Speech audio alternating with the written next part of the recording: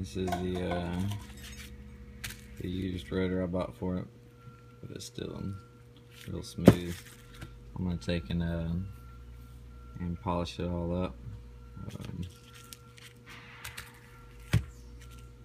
It's gonna be just how I do the rims, so I'm not gonna make a video on how I'm polishing this. But if you want to check out how to polish aluminum ATV rims, it'll be in that video, and it's the same procedure. It's a video on how to install a brake rotor or remove a brake rotor on a 2005 ltz400. It'll be the same on all the Z400s. First thing you're going to do is put a jack right up under the swing arm. Lift it where the tires are both off the ground. I've got an electric impact. If you don't, leave it on the ground to remove your 4 lug nuts. The way I'm going to do it is I'm just going to remove my whole hub as a tire assembly instead of removing my lug nuts. You can take the rim off and then the hub. I'm just going to remove this Carter key and then pull this nut and the whole hub off. Alright, we got the Carter key out. Next you want to remove this large retaining nut. I have a G-force axle on here, so I've got 3-inch spacers. That'll slide off with it. Set it aside. The whole hub assembly. It slides right off. It's hard to do with one hand, but just like this. Exposing your axle.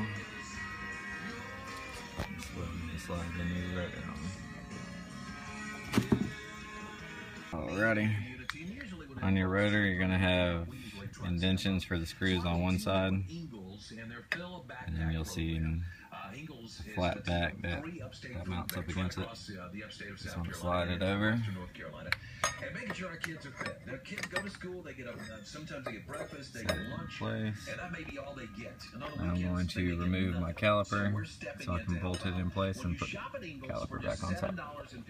You can fill a backpack to do this, 7 meals and 2 snacks for a child who otherwise may go hungry on the weekends. Now all the money stays right. Got one bolt right here. Where it's collected.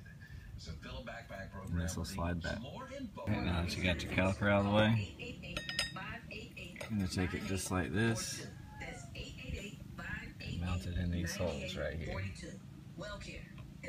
Correct mounting bolts.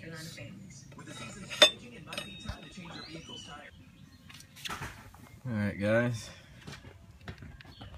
sorry I had to take a break and get the kids fed and everything, but once you screw this onto your plate, you can mount your caliper back onto your rotor, and then just reverse order.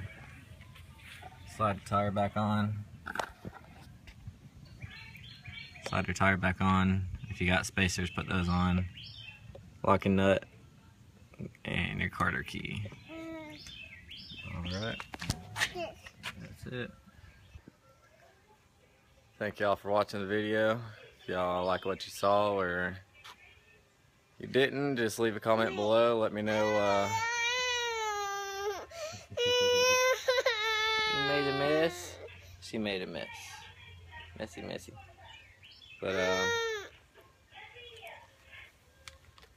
if you got any questions or anything, just holler at me. If you want to see anything in particular, just leave a comment below. Hit that like button if you like it. Comment, subscribe. There'll be more videos coming soon on projects. See ya.